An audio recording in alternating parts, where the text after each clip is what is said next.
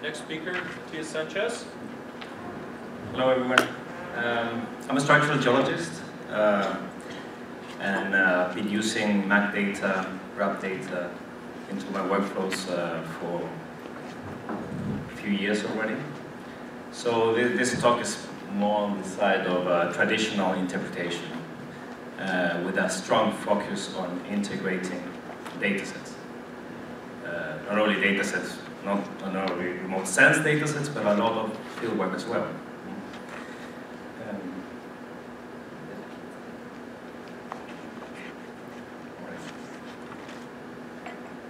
Yeah, so my main objective is to generate structural frameworks for exploration. Yeah. And for this, I'll try to integrate as much data as possible. And Canada is a great place for that.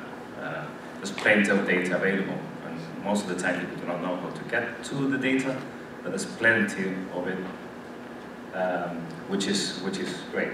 It doesn't happen everywhere. So I'm gonna touch on this digital smartphone era.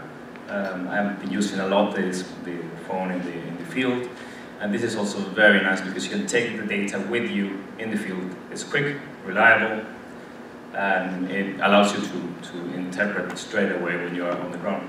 So we're going to have a quick look on that, where the data is coming from, and then two case studies in Western Canada, both of them in the intermontane terrains, one around Prince George area, and the other one in the Yukon. All right, so the basic layers that we all use is basically topography, there's great topography nowadays. So the Open Topography website gives you the chance to download 30-meter resolution DMs. And the Germans are going to take now, probably in the next year or so, they're going to have 12-meter resolution DMs available for everyone. So there's great data there, and I'm not talking about AstroGTM data, it's all radar data. SRTM 30 is already released for the entire world, and the Japanese also have a 30-meter radar data set for the entire world. Then, well, with respect to the satellite images, there's plenty of places here. You can, sort of an endless task to put this thing together, but mainly the USGS has the Landsat 8 that we all know. ESA has great data as well. And then obviously with respect to geophysics, well, the USGS and the Provincial Geological Service in Canada, they also have plenty of data. So those are the three basic layers, and there's no, in my respect, there's no chance that you can interpret geophysics without having a decent DM. So it's worth working with that as well. Okay, so this is one of the final results of that project in the Quest area. This was done for Geoscience BC maybe a year and a half ago. You can see there the layers of information and the final result, which can look very complex. A lot of line tracing, MAC domains, and I'll go deeply into that later on. And this is the data that we use for the Yukon Gold project. This was an NDIU project, which also integrated a lot of fieldwork with DEM data, graph data, and MAC data. So going into this smartphone era, which most of you probably already have some of these apps in your phone, but I don't know how many of you actually use them as a work tool. There's two of them which are absolutely great, easy to use, especially that one. It's just, you just export a PDF map from your ArcGIS and you put it in your phone. You cannot switch between layers, but you can put together 3 or 4 different maps, one with the graph, one with the geology, one with the DM, one with your structures. And you take it on the ground, you can put a pin and wherever you're standing, you take a picture, note, and then you move on. It's fast. So if you're doing chopper traverses, this is a great thing to have. And the other one is Film, and this is what I've been using for the last maybe 4 years.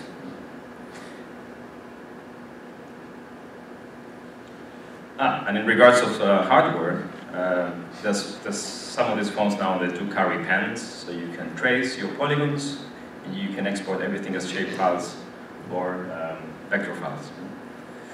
So that's an example of me using the Avanza PDF maps in western Turkey. There you see the Menderes core complex with these Miocene intrusions in the footwall of that detachment fault.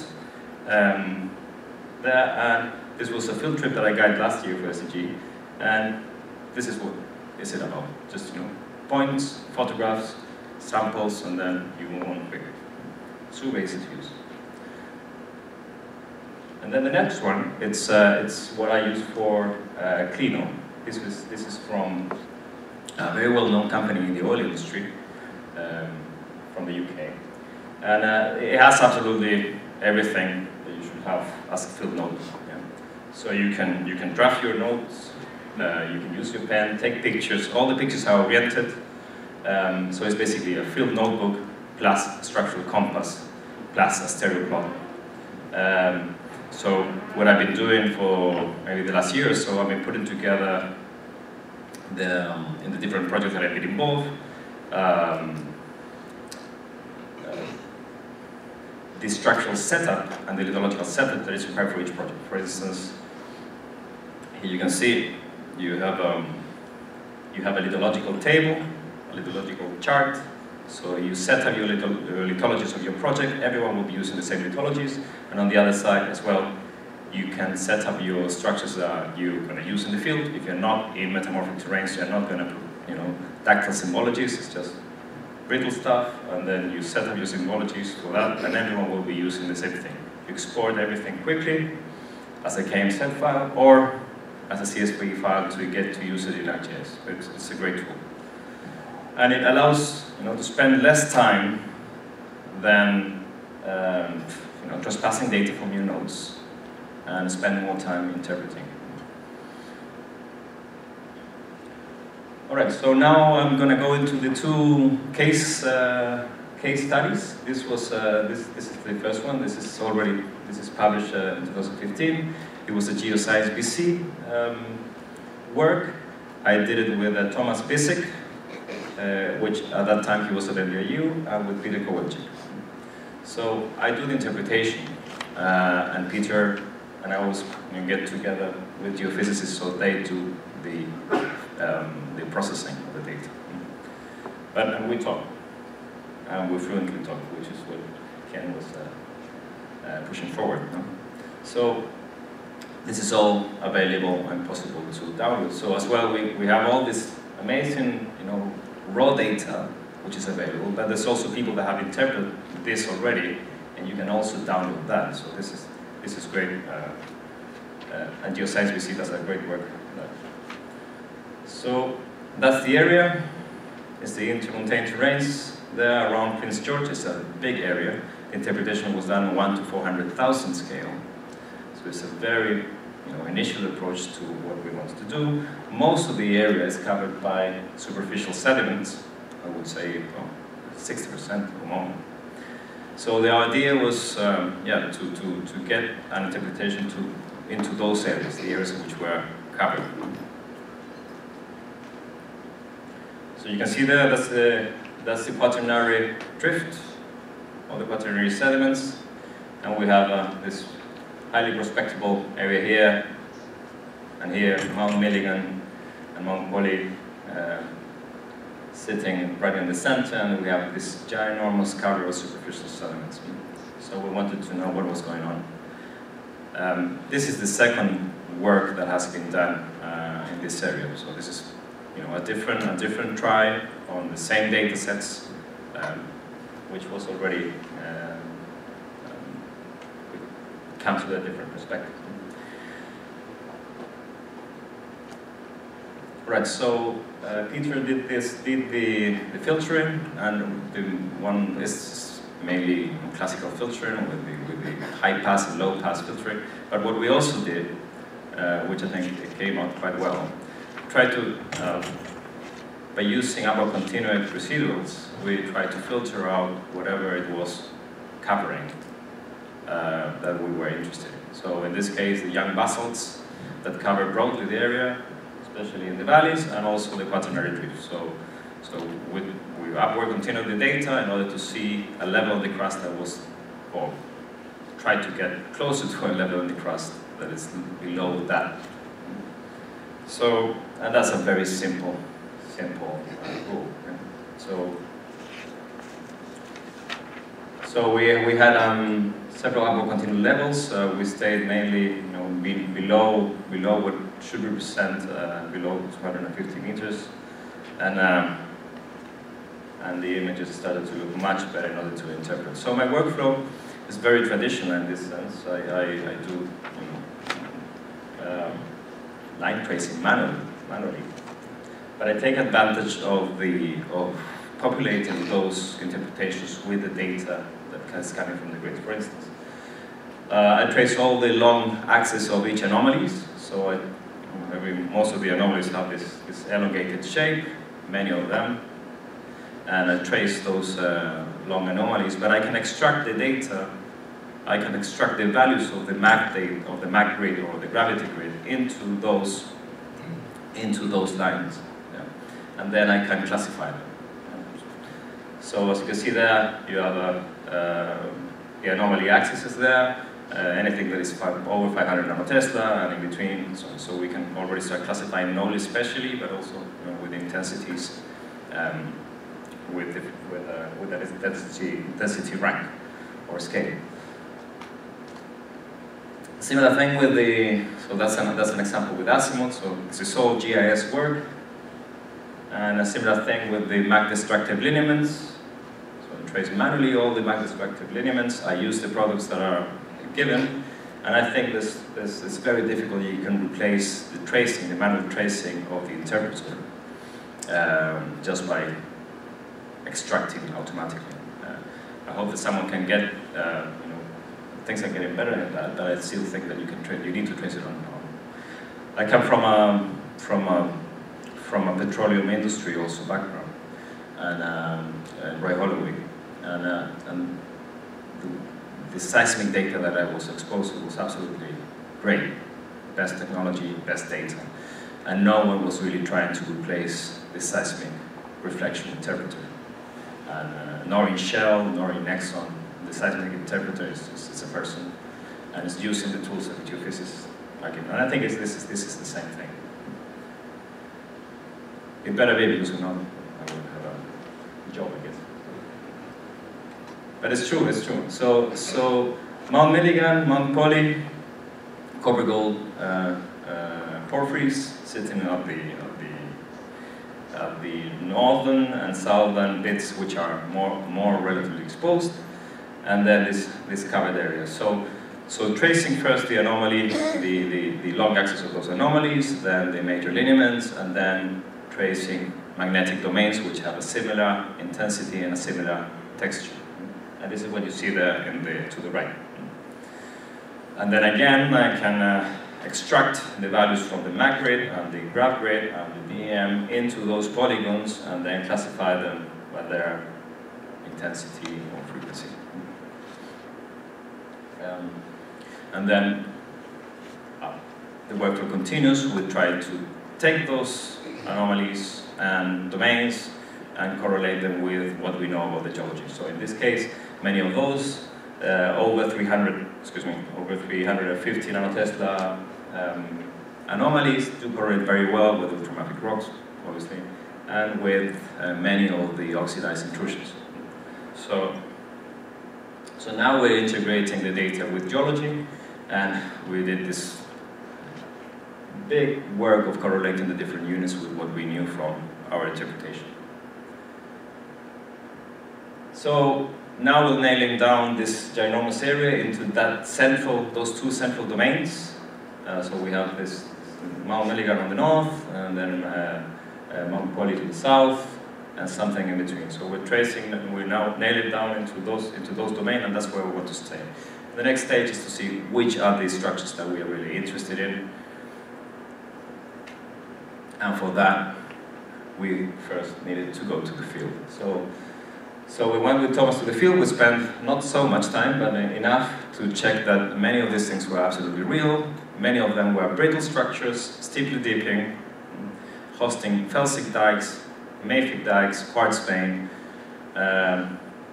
in both orientations, in both main orientations, which are orogenic parallel and orogenic perpendicular.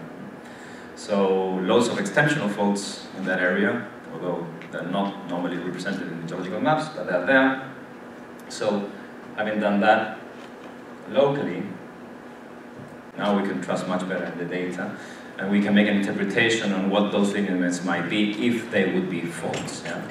So this is what we did. Normally, in this part of the world, know these or structures which are suborthogonal to the origin, the extensional faults.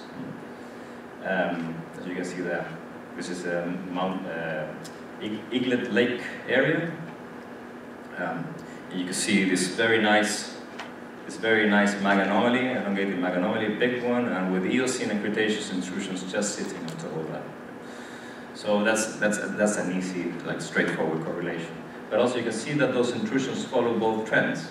Yeah? So there's a component of this thrusting and strike-slip faulting taken by north-northwest trending structures, and also the effect of maybe a post-collision event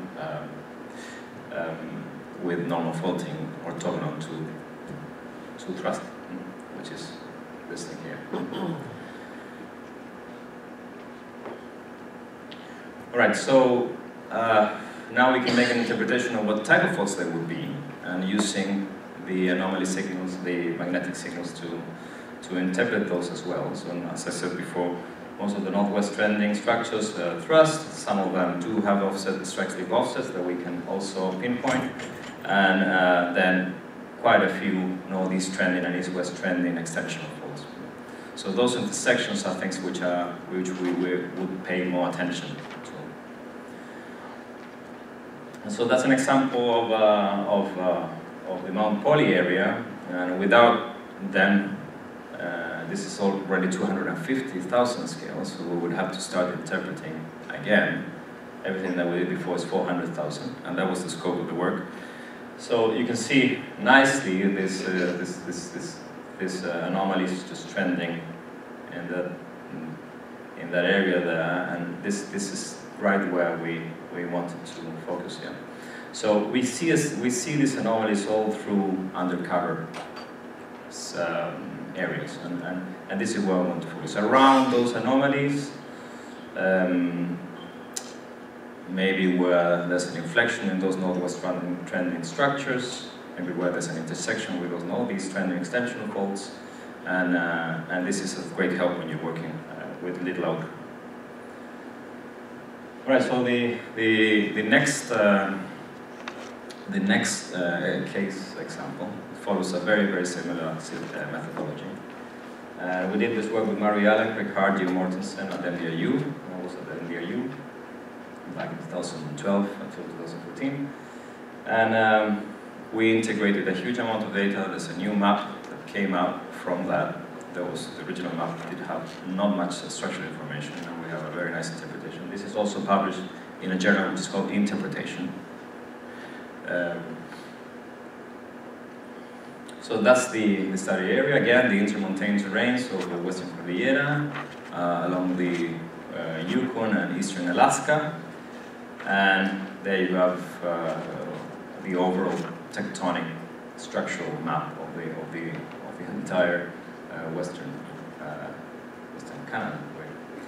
So what you see is these long features. This is one of the results of this work.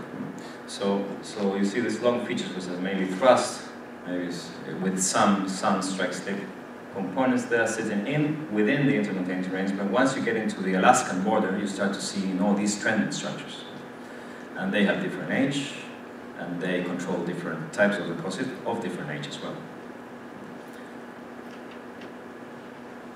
So we compiled most of the geological data that was available. We took a student that he traced each published fault and digitized every structure that was available, and that's what we use also to integrate. So this is that map there. we merge the geology of both sides, the Ghanaian and the Alaskan side, the Yukon and the Alaskan side, and this is the result. So we needed that layer of structure, and we use graph, mag, and the DMs to do that and field work. So, because it's an interpretation, everyone can have their own, and most of the critics of line tracing is that anyone can do this thing. So we really try to put some methodology into this, and we came out with using the different layers in order to rank our structures. So every time we had, or lineaments, every time we had a lineament that we could see in the different data sets, then we would add a value to it. So we could create a rank, and which of these lineaments might be more keen on being real faults. Yeah? And this is what we end up with. So first of all, it helps to look into this complex array of lineaments, and it drags your attention into what you want to focus to. And we end up focusing basically a couple of faults only within this mesh of structures. And then again, we took the geology. We used there's the snorkel line, there's a reflection line, a little bit further to the south. So I did a reinterpretation of that published paper, Cook. And what you see there is that most of these structures where we were working at, they are related to thrusting. The northwest trending structures are related to thrusting. Although you have this massively big strike-slip faults on the boundaries, within the intermediate range is basically southwest virgin thrusting with all the rocks from the North American margin thrusted over the intermediate range, which were created sometime in the Jurassic. So that's the scenario. So we use this now to interpret the possible faults with a kinematic or with a fault type. So that's the result. So the map is easy to read. We have certain rules that we also follow to interpret the kinematics of the structures. For instance, it's very common that you see plutons being exhumed in the footwall of normal faults. All these trending normal faults, plutons being exhumed, basically in the hanging wall. That's what you can see there. There's some strikes very nice ones with a sinister strike slip component, like that one that you see there. And then you have the northwest trending ones, which are similar to what we were seeing in the seismic reflection section.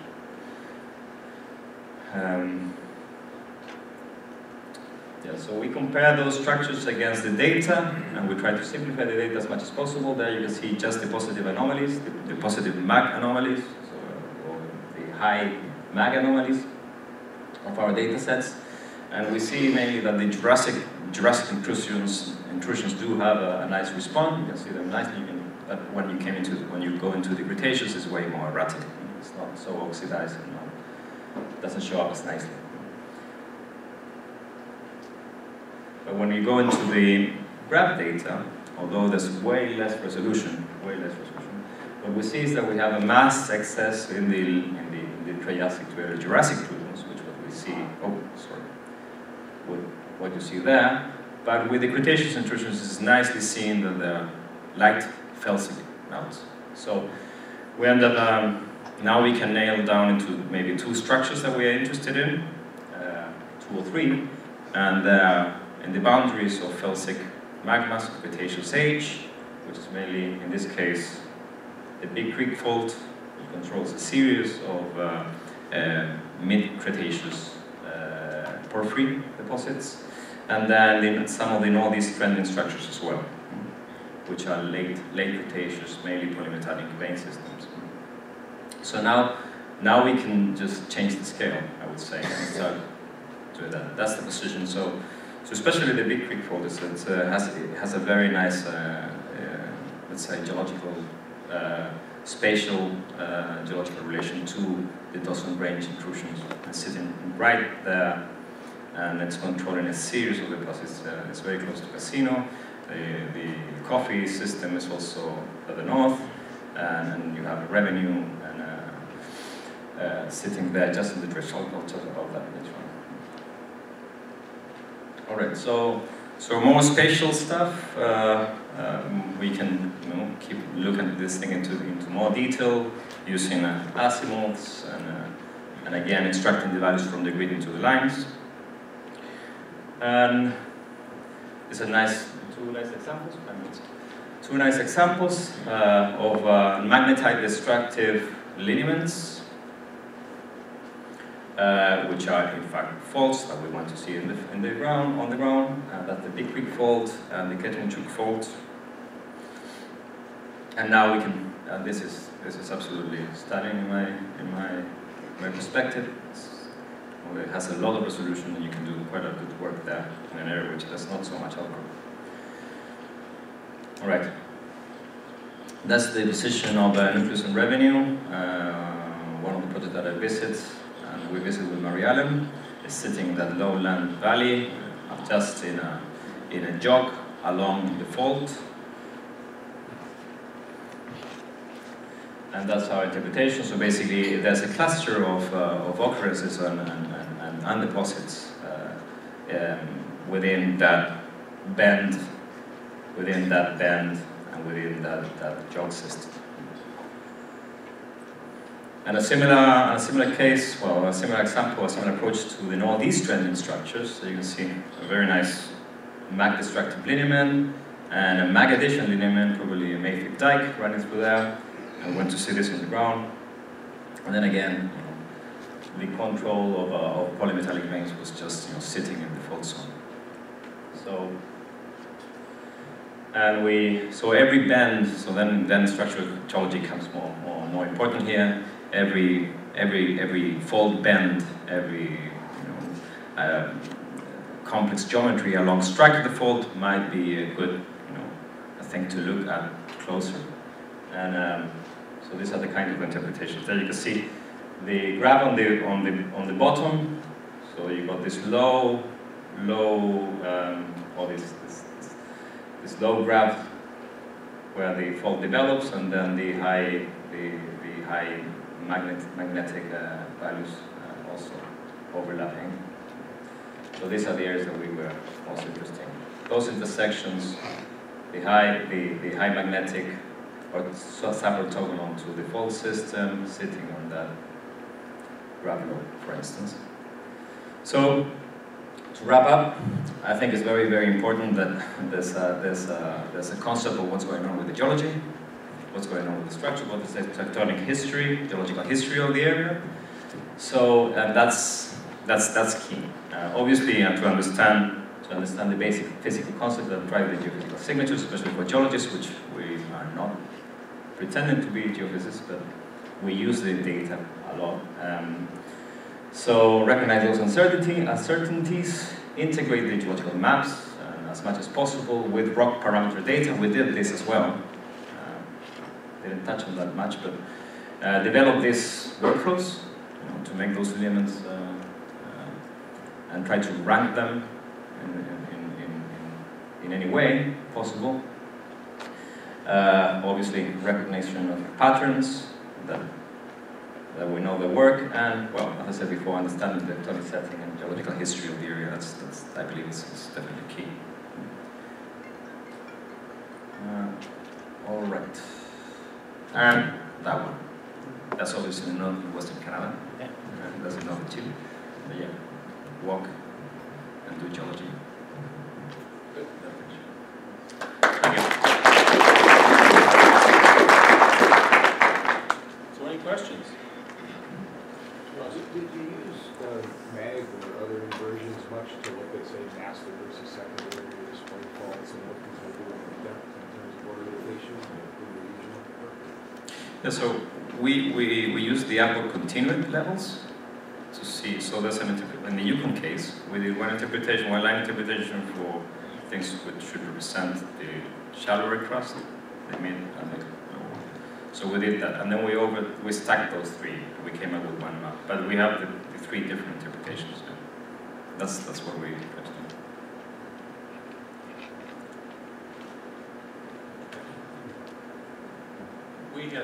We had the chance to do some well, in a number of places. We do a lot of 3D magnetic modeling.